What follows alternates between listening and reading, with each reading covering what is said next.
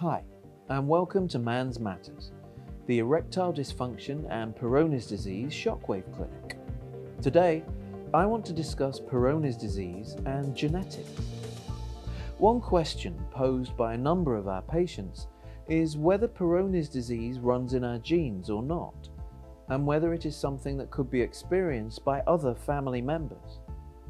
Over the past 40 years, a number of studies have been undertaken, but none have definitively shown genetics as a cause for Peyronie's disease. However, there are a number of factors that support the theory that genetics play a part in the onset of Peyronie's disease.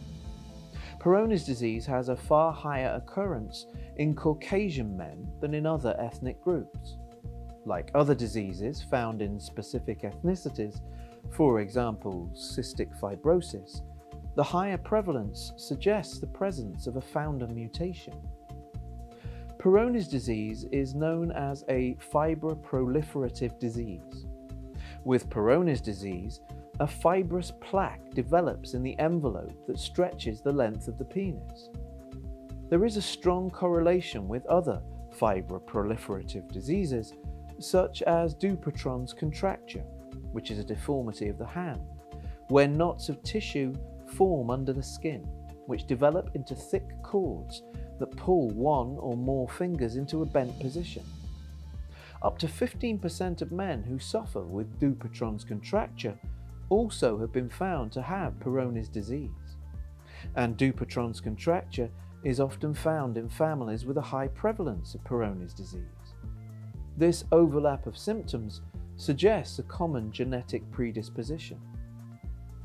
Many men can remember a traumatic event, such as being injured during sex or being hit by a cricket ball that triggered off their Peyronie's disease.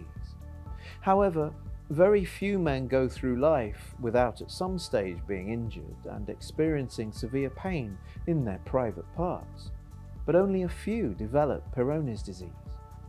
This suggests that some individuals are already primed to develop the disease in response to a trauma, whereas others can experience a major trauma and not develop the condition.